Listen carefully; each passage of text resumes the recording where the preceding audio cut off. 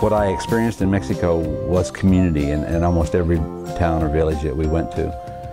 And what I found here, in most cases in the States, was that folks were really hiding or separating around, not actively involved in community. And so that was something that I really wanted. And then we actually started building community here in the Applegate around a lot of these issues. And the more that happened, then the less I was attracted to go into someplace else. So how did you do that? How did you build community? Well, I don't know that I knew how to do it. I think we backed into it more than anything else. I think that a lot of the, I was on the board of Headwaters at the time in Grants Pass, and part of what bothered me with being with Headwaters is that we were very effective in stopping egregious timber sales and things like that, mostly through litigation. But it was like, you know, we were winning the battle and losing the war, because it was constantly. It was just continuous. So it was, if it was one timber sale, it was another and another and another, and at some point in time, the light came on and said, we've got to figure out a different way to do business. We've got to do it some other way. And I ended up writing an op-ed piece that I think it was in the Medford Mail Tribune or the Grants Pass Courier, I don't remember which, and it went out on the AP, and it would end up in the Bend Bulletin. And a guy by the name of Jim Neal, who was a logger for Croman Corporation, read the article and called me up and said it's the first time he'd ever read an article by an environmentalist that he agreed with. And he called me and said, let's get together. He says, he works for Croman, which is located here in White City. So he comes down quite often, and he says, next time I come, we'll have breakfast together and talk. And we did, and we started a conversation and found that we had a lot of issues in common. And so we continued talking about this, and we said, you know, we need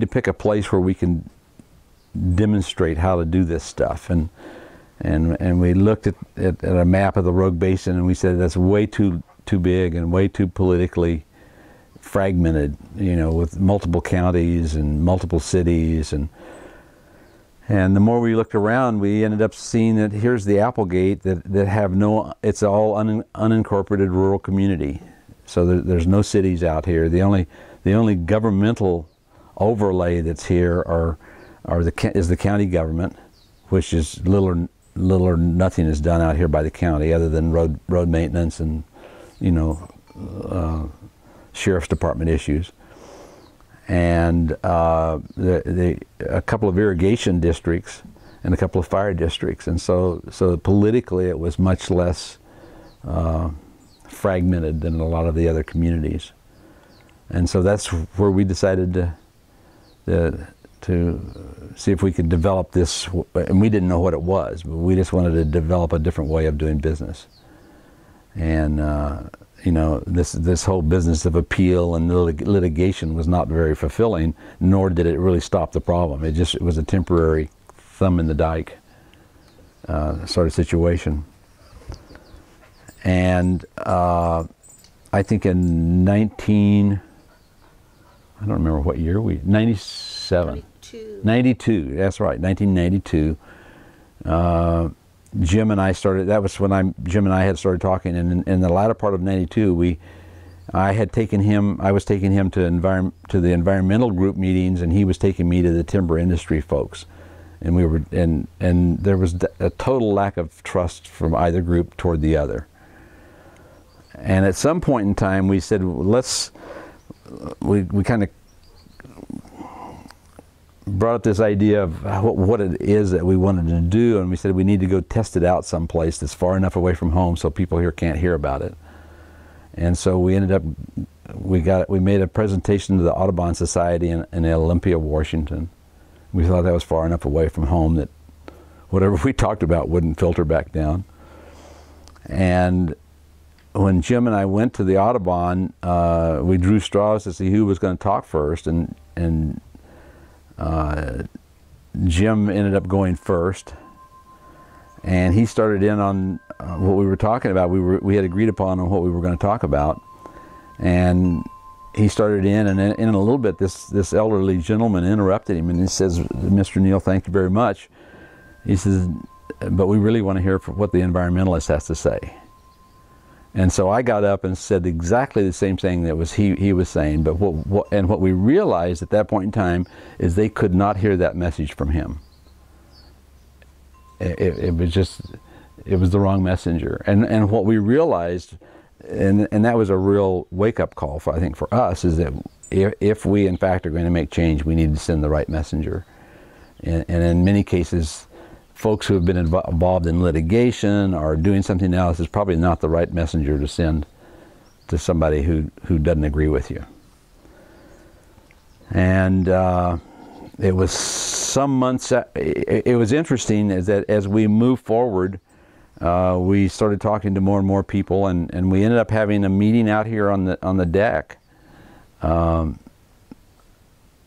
the latter part of '92, when a group of us got together and we actually created a board for the Applegate Partnership at that time. And I think it was a 9-member board, as I remember. Were you on that? Nope. Oh, okay.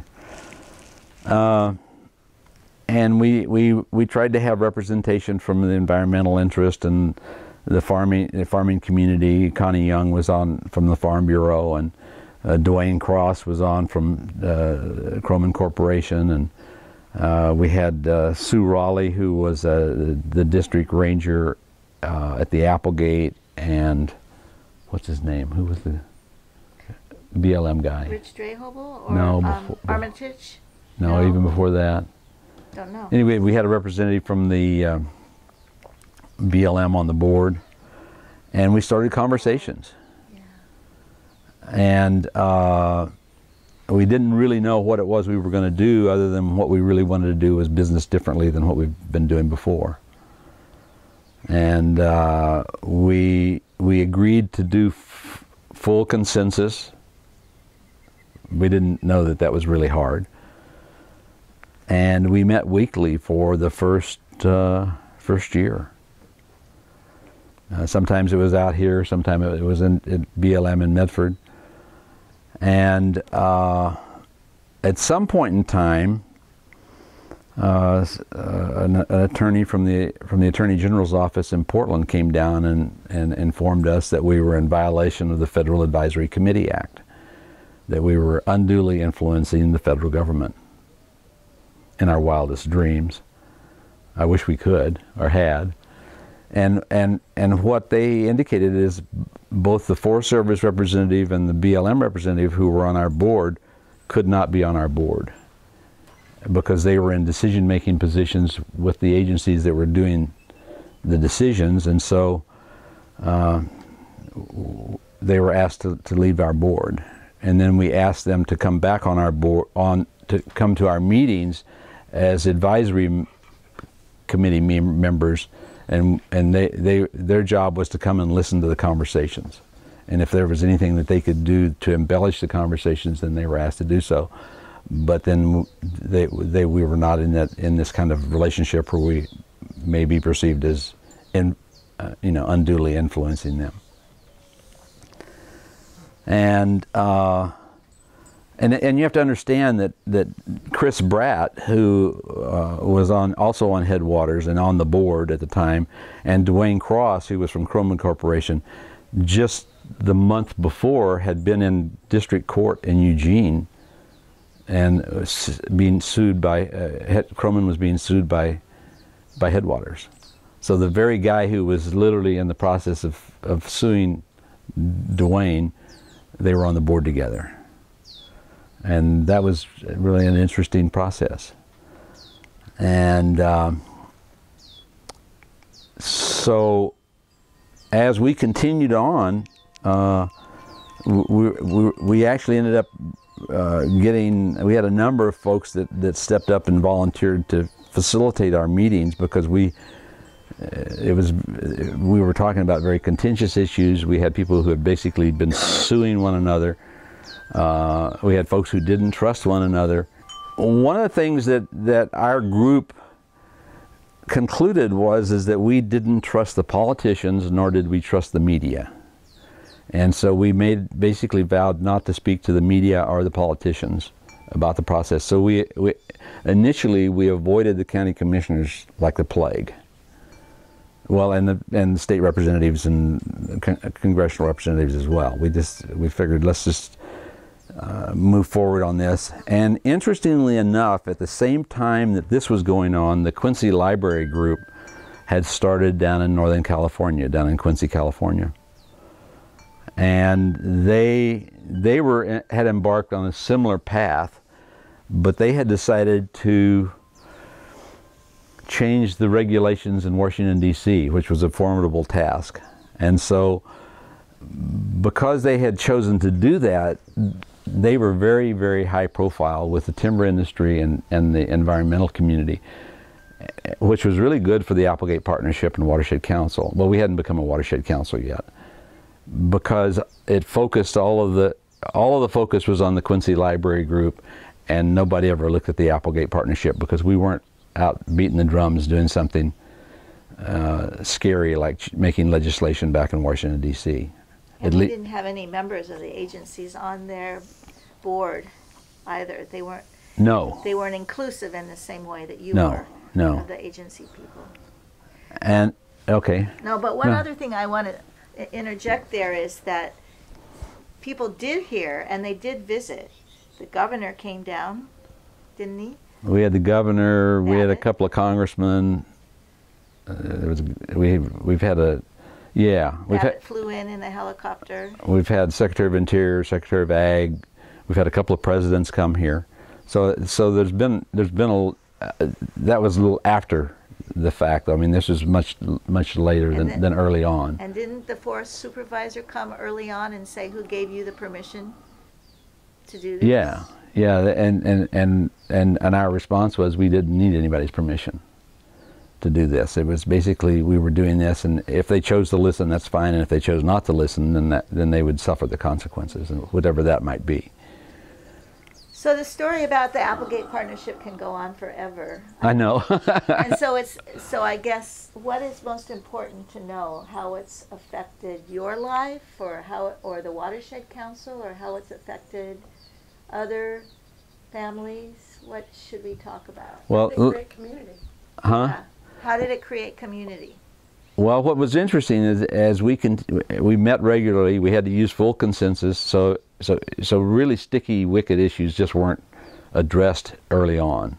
I mean, we really were working in the really soft stuff for a long time.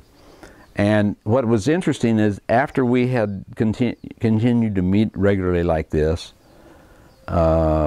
with somebody helping facilitate our meetings,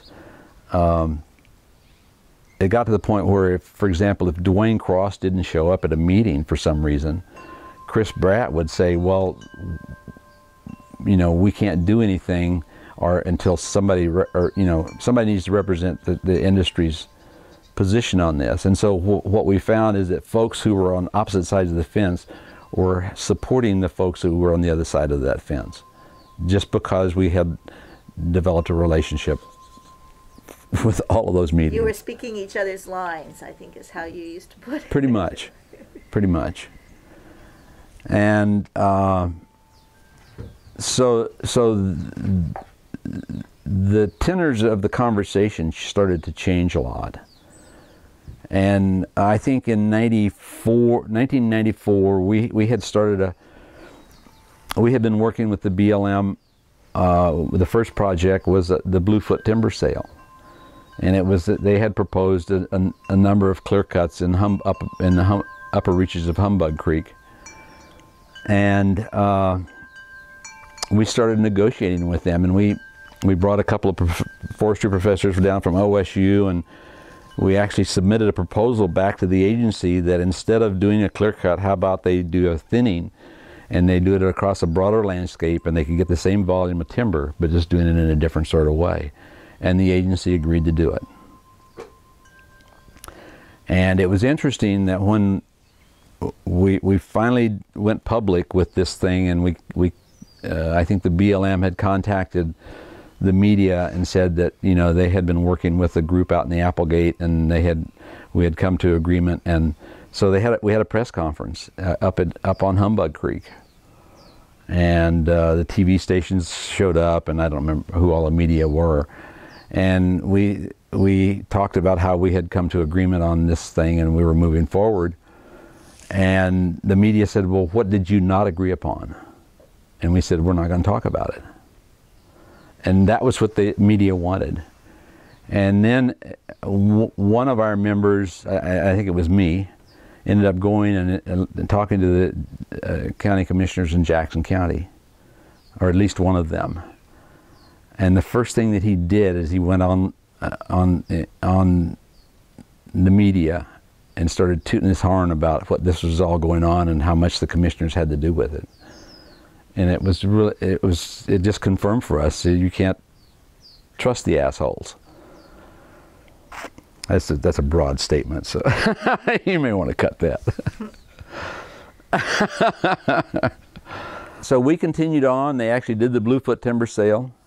We didn't know a lot about what it was we were doing then in terms of the technical pieces around, you know, forest management, but we had a general idea of where we wanted to go. It was interesting also that during that time I was shuttling back and forth, going to lots of different meetings, and I was actually asked by the Headwaters Board to leave their board.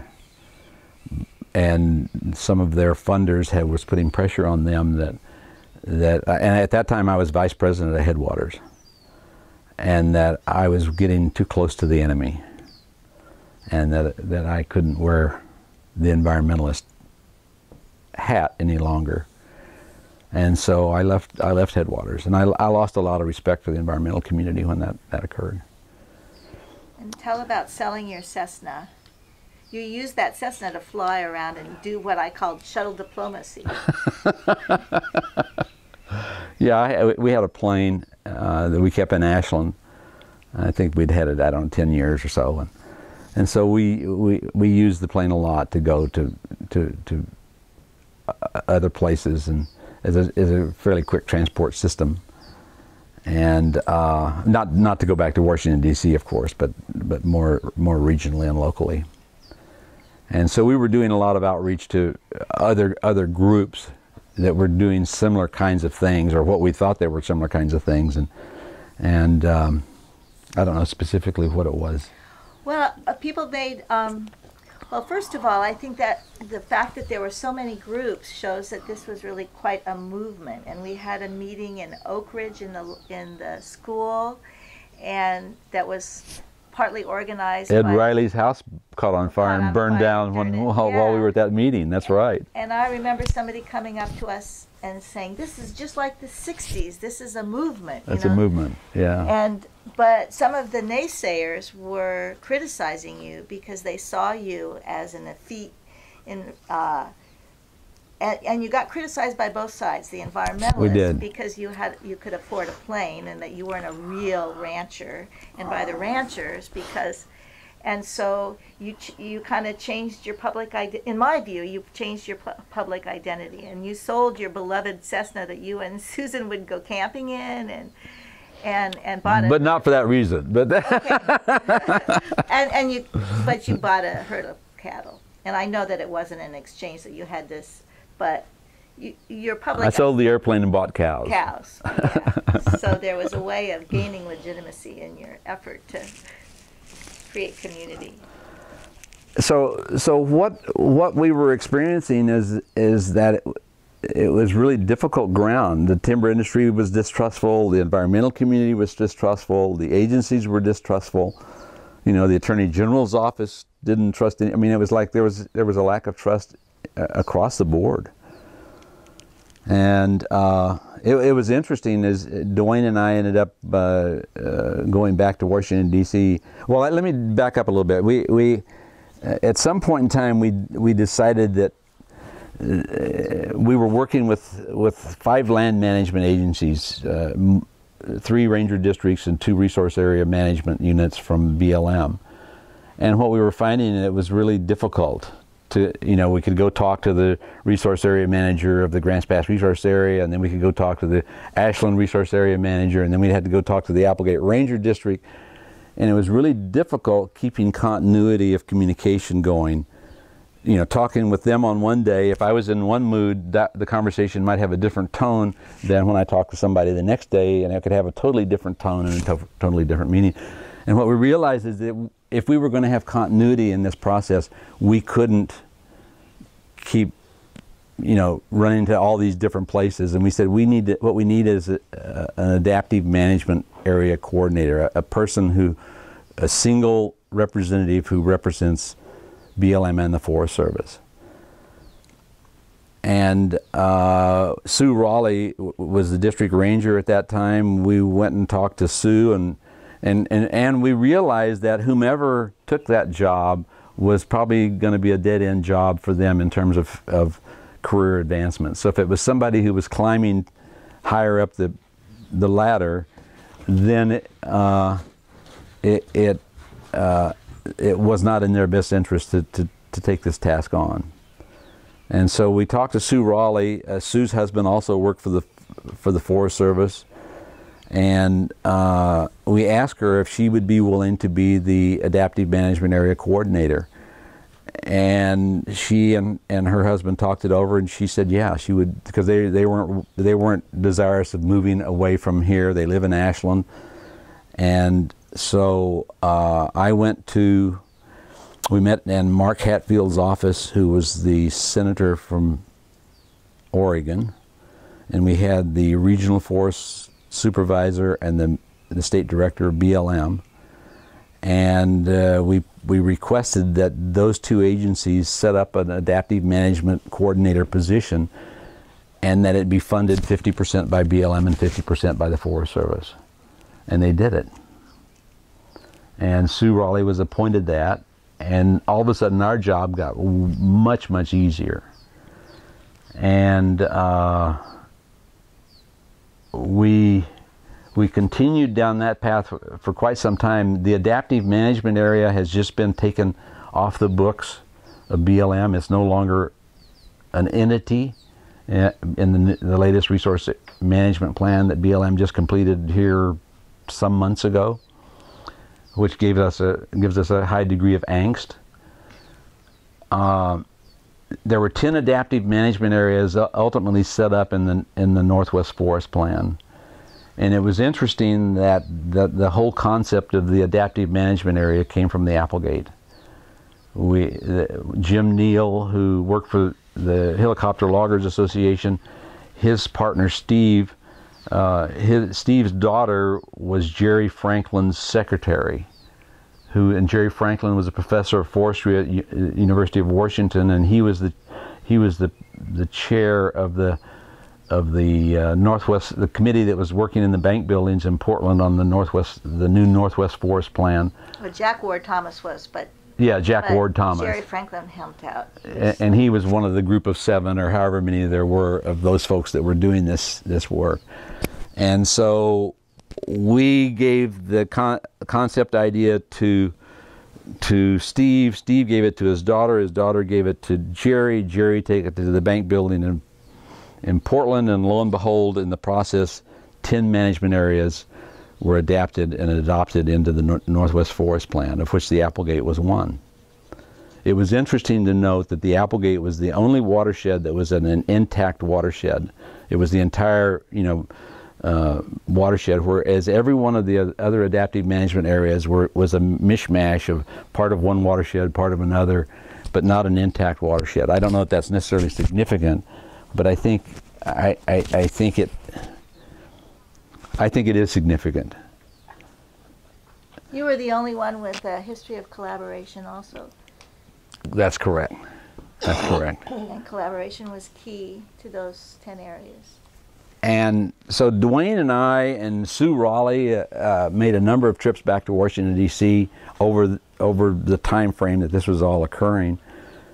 And it was interesting. It took us anywhere from 4 to 6 weeks to get an appointment with our congressman or our senator back there. And we hooked up with American Forest, and we hooked up with the Timber Industry Association. And once we hooked up with the Timber Industry Association, they said, well, we'll set up your meetings for you. You just let us know when you're coming. And they could get us an appointment the next day. And then I realized that the center of power and control had nothing to do with the voter out here in the hinterland. It had to do with the power and control back inside the Beltway. It was really real interesting. That was really quite a revelation, I think. And the Sierra Club liked it that way, and they felt threatened by the movement that was going on out here. I had a number of meetings. I met with Mike McCloskey, who was the president of the Sierra Club. I met with the chair of the Wilderness Society and a number of other folks. And the chair of the Wilderness Society was very supportive. He was a rancher from Montana. And he took it back to his. We were seeking support from the national environmental interest, and he agreed. I met with him in their building there in Washington, D.C. Greg Applett was the one that introduced us and kind of got me in the door. And I had never been to one of these places. I mean, this thing was like a 12-story office building that was all Wilderness Society. It was a big corporation. And I just never had thought of him that way, you know.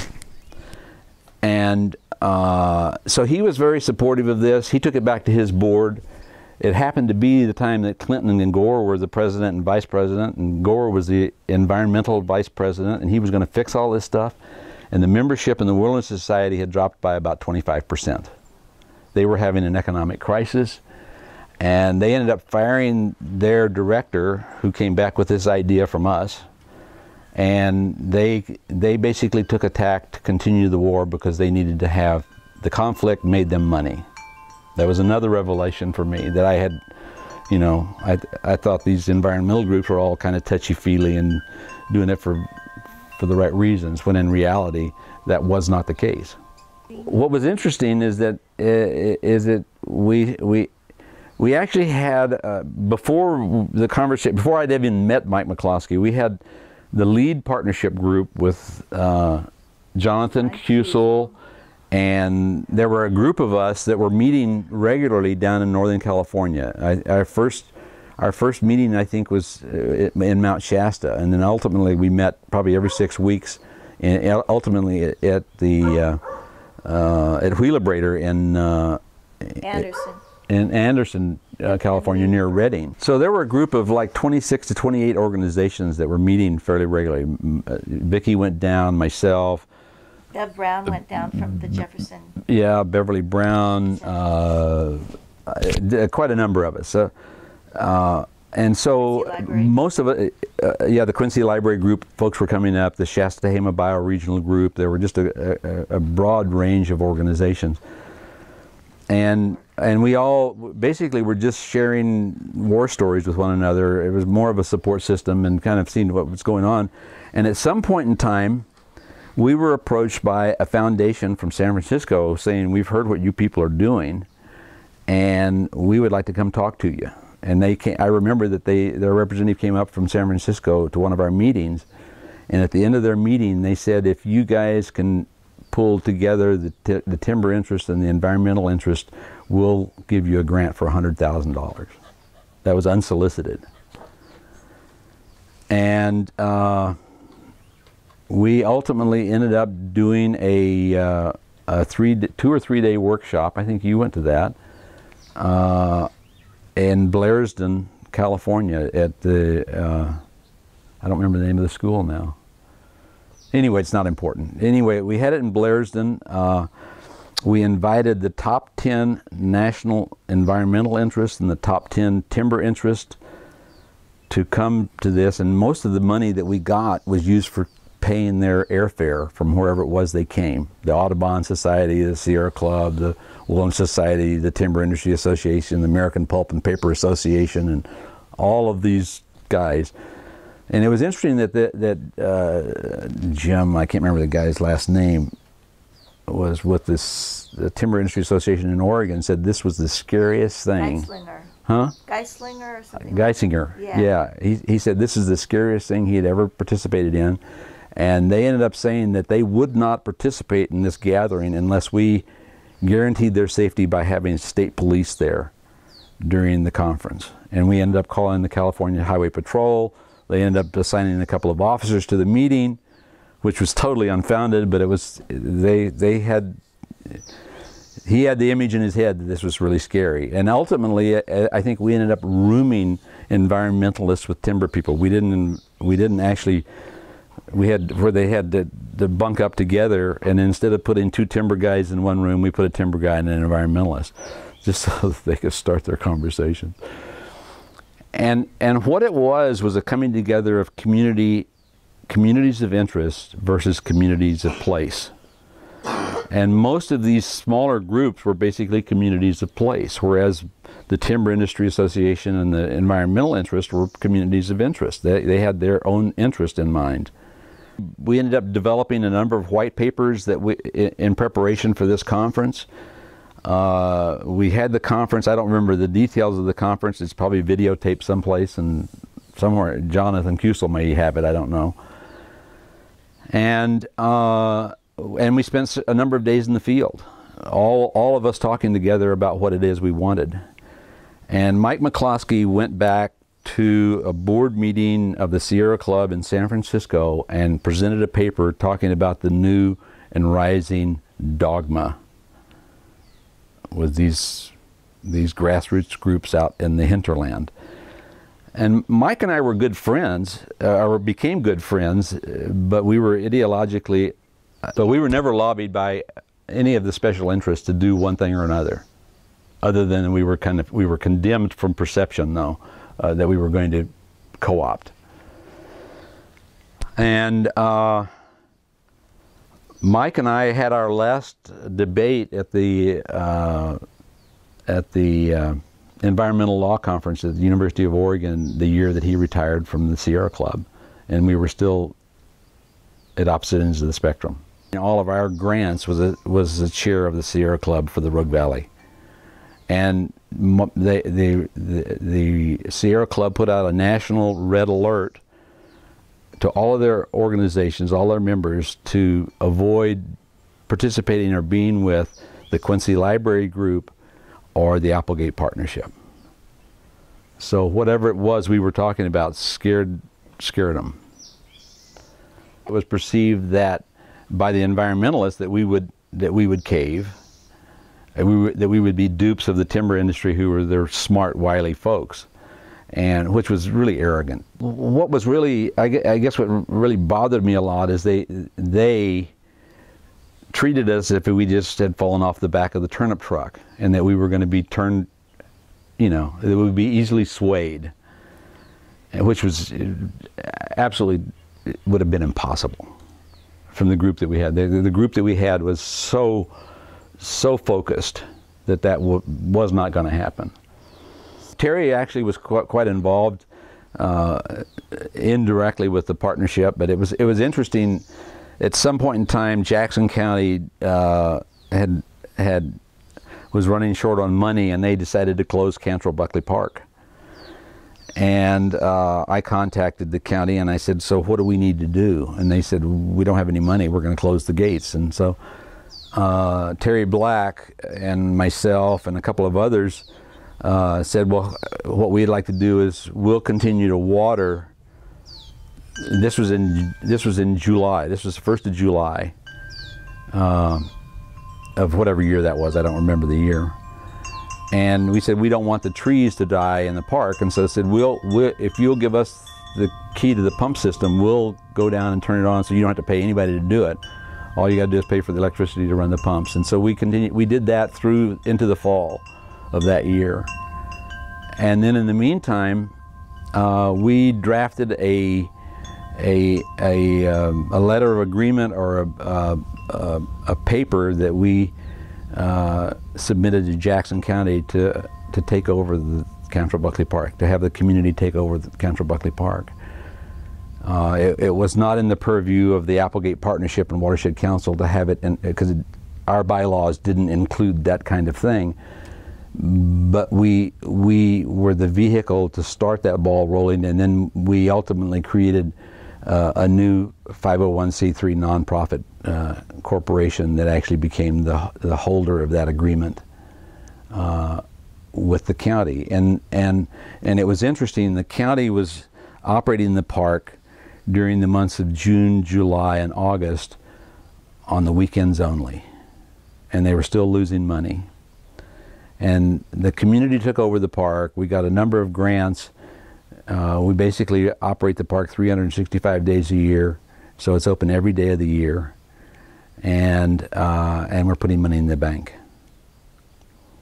And so I doubt seriously that Jackson County, they still own the park, but the community runs the park. We've got a board of directors that actually makes the decisions on the park. We actually hired the park staff there. We got new housing facility for the park. We got new irrigation systems, new restrooms, new road paving. I mean, just lots of stuff. So I think that's one example of how the ripple effect of what it was we were doing, affected Jackson County. Now we went to Josephine County. There's a little park down in Josephine County on the Applegate River, and we went to the Josephine County and said that we'd be interested in taking over the operation of that park. And in fact, at that time we had donors with $75,000 ready to buy and pay for a new restroom in that park. And the county turned us down because they were fear of loss of control. So it's just real interesting how all of us have our own little bailiwicks that we protect voraciously, even if it's self-destructive. The Greater Applegate Community Development Corporation was the 501c3 nonprofit that we created to become the keeper of the keys for Cantrell Buckley Park. Yeah. And then subsequently they have expanded out and have done a lot of other outreach in other areas. And at some point in time during all that process, Governor Kitzhaber, at that time it was GWEB, Governor's Watershed Enhancement Board. And Kitzhaber was the governor, and they decided to do away with GWEB, or the Governor's Watershed Enhancement Board, and recreate it as the new Oregon Watershed Enhancement Board, which it is today. And the Applegate, they asked the Applegate Partnership if we would be a watershed council. We didn't know what a watershed council was. And so they had a representative come from Oregon Department of Fish and Wildlife to one of our meetings, and they explained what it was that we did, and at that point in time we made a decision to become the Applegate Partnership and Watershed Council. So we were one of the first five. A lot of the work that we're doing is on private lands in terms of restoration work. We have a number of projects that are going on. Most of it is aquatic and riparian enhancement work. And the Applegate Partnership and Watershed Council, at some point in time, Jan Pertu, who was one of our original founding board members, became our first director for the Watershed Council.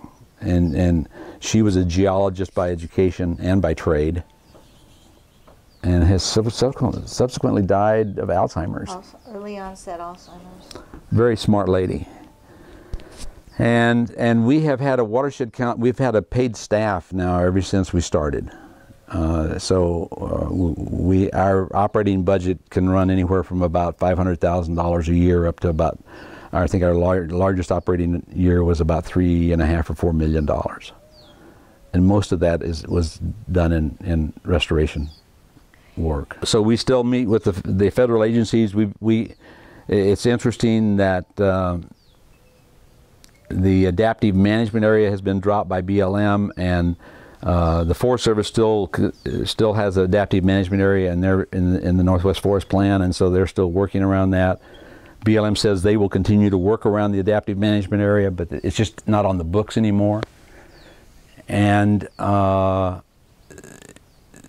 it's interesting that of the 10 adaptive management areas, the Applegate is the only one that persisted over time. The others died a natural, I guess it was an unnatural death. In that, basically, what it was a mandate that was foisted on from on high onto the agencies, BLM and the Forest Service. So it was an unfunded or underfunded mandate from on high, that there was phenomenal resistance within the agency because it was just another damn job without any extra pay. We can either sit back and expect somebody else to do it and rail about what they're doing if we don't like it, or we can fix it and do it ourselves. And we can empower ourselves to do that. And I think any community can do that, but you have to have people who are willing to step up and put their shoulder to the wheel and make it happen.